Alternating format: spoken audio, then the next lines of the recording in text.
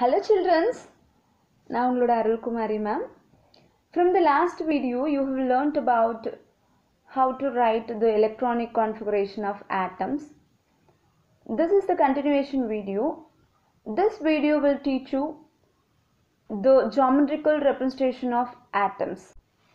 ஒருவேளை நீங்க அந்த வீடியோ பார்க்கல அப்படினா இந்த வீடியோ உங்களுக்கு சுத்தமா புரியாது. So நான் இங்க description boxல லிங்க் கொடுக்கிறேன், how to write the electronic configuration of atoms அப்படிங்கற லிங்க் கொடுக்கிறேன்.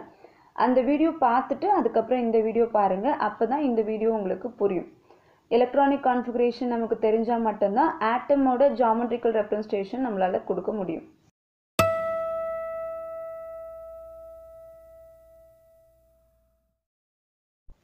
Let us take an example, boron.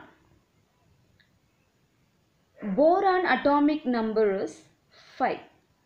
So, the electronic configuration of boron is 2,3. 2 will be in the K shell and 3 will be in the L shell. Now look at the diagram. In the center we have nucleons, protons and neutrons.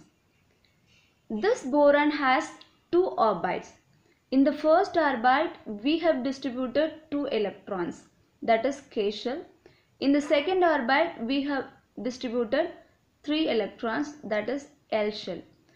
This is the geometrical representation of boron. This is how you have to draw the geometrical representation of atoms. Let us take another example, magnesium, which has atomic number 12. So, the electronic configuration of magnesium is 2, 8, 2. 2 will be in the K shell, 8 will be in the L shell, and one more 2 will be in the M shell. So, magnesium has 3 shell. Draw 3 orbits around the nucleus of magnesium. Then give 2 electrons to K shell, 8 electrons to L shell, and 2 electrons to M shell. That's all. This is the geometrical representation of magnesium. We'll see one more example, potassium, which has atomic number 19. Electronic configuration of potassium is 2, 8, 8, 1. So the potassium has totally 4 shell, K shell, L shell, M shell and N shell. First, draw the nucleus of potassium in the center. Then draw 4 orbits around the nucleus. In the first orbit, K shell, distribute 2 electrons. In N shell, distribute 8 electrons.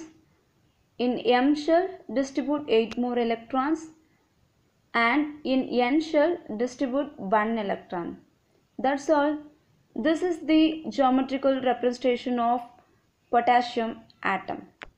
Now, can you draw the atomic structure of aluminium, which has atomic number Z equal to 13?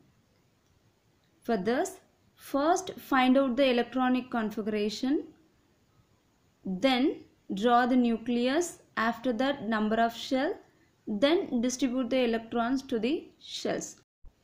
Answer கண்டுபிடிச்சிட்டீங்கன்னு நினைக்கிறேன். Very good. இது மாதிரி நிறைய science கான்செப்ட்டுக்கு எளிமையான விளக்கத்தோடு நிறைய videos வந்துக்கிட்டே இருக்கு.